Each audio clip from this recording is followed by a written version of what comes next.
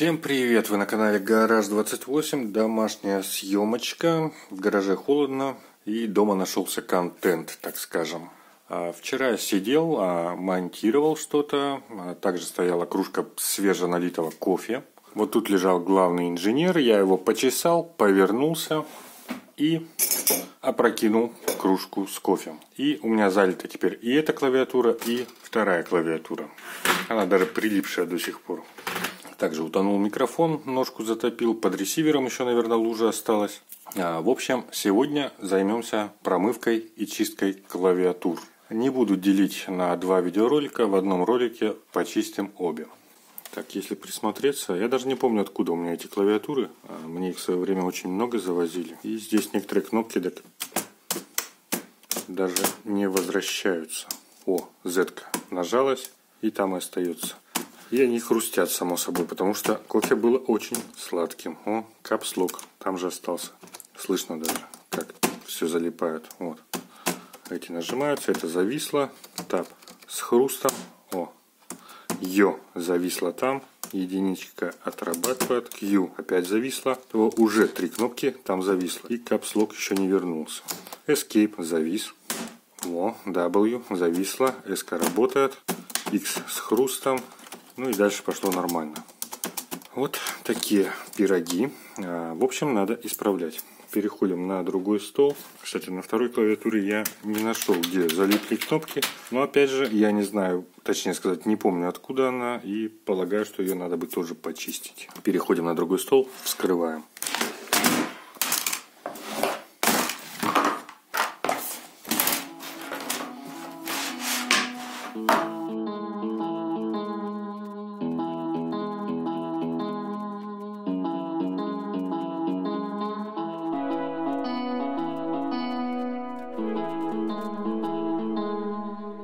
Итак, дальше не вижу смысла трогать саму контактную группу. Все оставляем как есть. Сюда, кроме пыли, ничего не попало. Это можно кисточкой вымести аккуратненько. Основная проблема у нас вот здесь. И это можно спокойно замочить и вымыть с помощью мыла и кисточки. Вот пролитое кофе. Видно, здесь все прилипло. Некоторые до сих пор клавиши не работают. И что очень хорошо, резиновые вот эти мембраны, они в виде целикового листа. Предыдущие все клавиатуры, которые я разбирал, отдельно каждая мембранка вставлялась в отдельную клавишу. И каждый раз практически у меня 1-2 мембраны терялись. Поэтому мне приходилось жертвовать каким-нибудь скролл-локом или еще какой-нибудь пауза, брейк, снимать эти мембраны отсюда. Еще на некоторых есть у нас shutdown, power on и reset клавиши. Ими тоже приходилось жертвовать. А здесь все намного проще. Кстати, тоже вот shutdown есть. Так что берем мембрану, моем, берем верхнюю часть клавиатуры и тоже моем. И раз так повезло, что нету вознила с этими отдельными резинками, заодно вскроем сразу вторую. Даже так, просто поколотив клавиатуру об стол, из нее валится немерено грязи. Так, вторая клавиатура. Все залито. Вон сколько из нее грязи сыплется. На камеру, наверное, не видно, но куча грязи и пыли довольно большая набралась. Так, ладно, вскрываем. Болты отличаются. В принципе, не перепутай. Здесь потай-головка.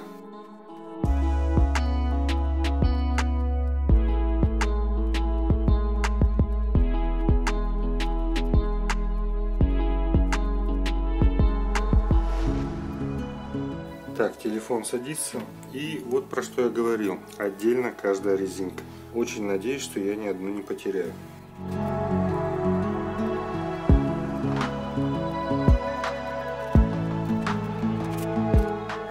Так, первую клавиатуру тоже решил нижнюю часть взять в помывку. Нормально все вымыть. Все, идем в ванну. Ванна с шампунем. Крышка пошла. Клава пошла. Крышка пошла. И клава пошла. Телефон садится. Пойду попью чаю, пока зарядится. Пускай отмокают. Later. Итак, прошел уж, наверное, час. Нам нужно мыло и кисточка. И у меня есть дилемма. Я не знаю, как разместить телефон, чтобы не утопить, телефон. Так, телефон вроде стоит. Зона съемки приблизительно здесь. Так, берем первую клавиатуру. Блин, хреново видно, да? Ну, я думаю, суть поймете. Берем наше мыло, нашу кисточку, намыливаем как следует. Да блин, не видно нифига. Приходится постоянно задирать голову, чтобы смотреть, что в камере. И начинаем вот так промывать все между клавишами, попутно забивая туда пену. Ну, получилось что-то такое. Можно, в принципе, пройтись и с внутренней стороны тоже.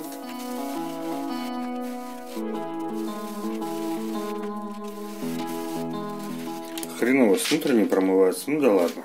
Так, оставляем, пускай пока отмокает повторно. Возьмемся за вторую, именно ту, которую серьезно так я вчера залил. И начинаем прямо с залитого края. Все кисточкой профигачиваем. Насчет того, что там останется мыло после промывки, ни в коем случае об этом даже не парьтесь. Когда с этой стороны будете фигачить душем, струей их будет поднимать, туда будет заливаться вода, и все это потом выльется. Также можно и с этой стороны тоже проливать, их все равно будет поднимать.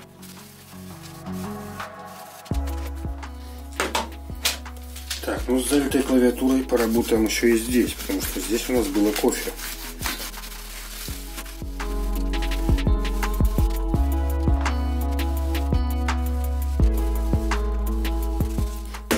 Все, оставляем отмокать. Так, у нас есть резинка, которая тоже вся грязная в кофе. Резинку можно просто вот так намылить, помять, и в принципе она уже вымылась. Пускай отмокает.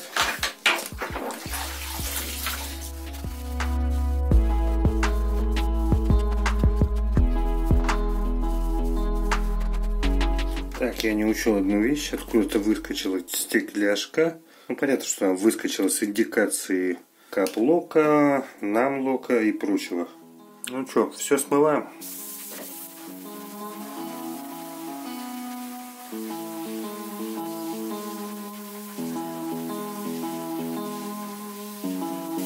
Какие-то волосы, ресницы, кусок пластмассы, пыль, шерсть. В общем, хлама было очень много. Только одних волос было в двух клавиатурах вот столько. После помывки клавиатуры не забудьте помыть кисточку и тоже ее высушить. И само собой сразу после промывки клавиатуры не собирайте ее, пускай она просохнет. Даже несмотря на то, что я вытряс ее как следует, клавиатуру, все равно внутри, а между клавишами и верхней крышки очень много влаги. Пускай полежит, посохнет хотя бы несколько часов. Так как я разобрал обе клавиатуры, по сути мне даже компьютер без клавиатуры нет смысла включать. Потому что без порезки фрагментов мне ничего не помонтировать. Без клавиатуры мне толком ничего не посмотреть в интернете. ВКонтакте делать нечего, да и ВКонтакте можно посидеть в телефоне. Так, клавиатуры я оставляю до завтра, пускай сохнут. И насчет того, что в принципе клавиатуру я нашел, могу поработать на компьютере. Насчет того, что вот эти резиновые нажималки, мембраны, которые отдельно идут на каждую клавишу, теряются. Вот типичный пример клавиатуры, которая была перебрана, отмыта и потерялась аж 6 таких мембран. Мне пришлось все вот эти кнопки оставить без мембран, чтобы основные кнопки все были здесь рабочие. В принципе, тут мне нужны кнопки только Page Up и Page Down. Все остальные кнопки мне не нужны, я ими никогда не пользовался. Wake, Sleep и Power, здесь другие резинки, они не подошли. Итак, для вас одно мгновение, для меня сутки.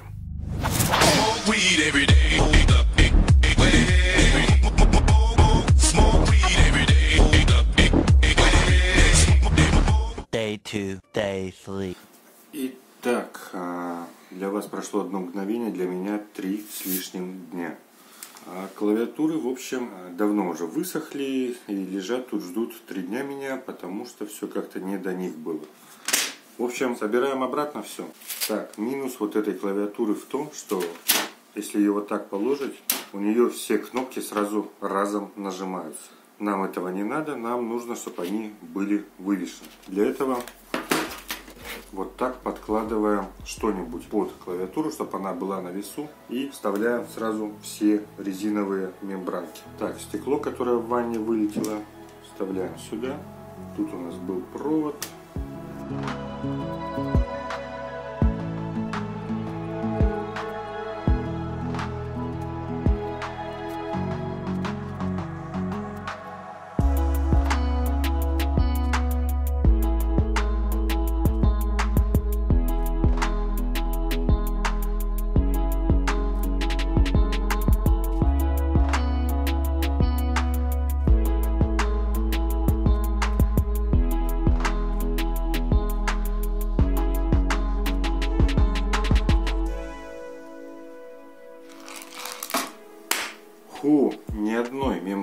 в этот раз не потерял. Это просто чудо какое-то. Так, теперь ложим вот эту мембранку. Так, подравниваем ее. Смотрим, чтобы везде все попало в направляющие. Где-то что-то не попало. Так, все ровно.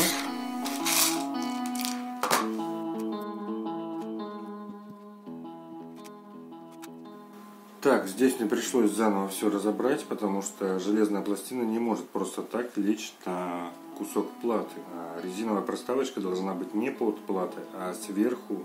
Сначала ложится плата, потом ложится контактами в плате вот эта мембрана контактная, потом ложится силиконовая резинка и сверху уже мягко прижимает вот эта пластина.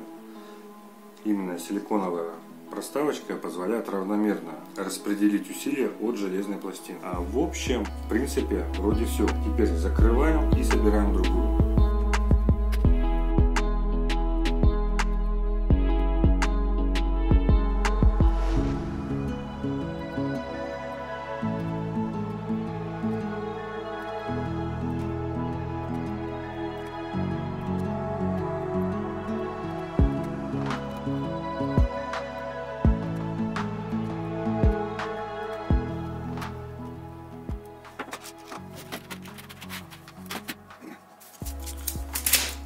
Итак, первая клавиатура собрана, переходим к сборке второй. И здесь та же фигня, здесь у нас клавиши, если просто вот так положить, они тоже все нажимаются. А нам нужно вот эту мембранку положить. Опять вывешиваем.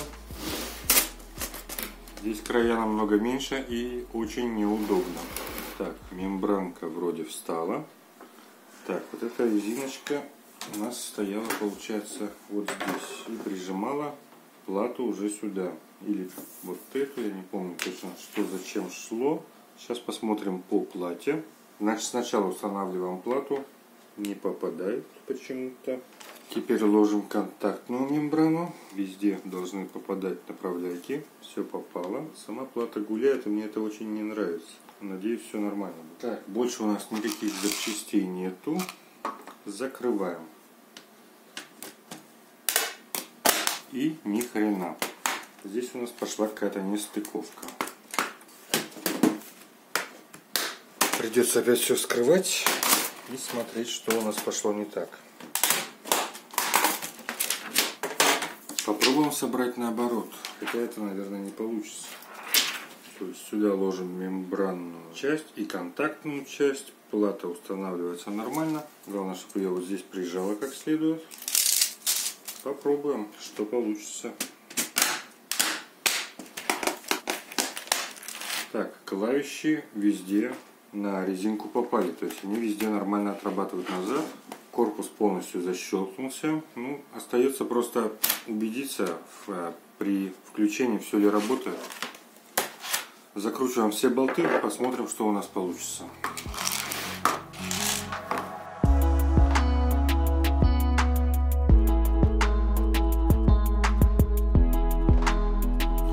Запчастей никаких не осталось. Одна клавиатура и вторая клавиатура. Проверяем.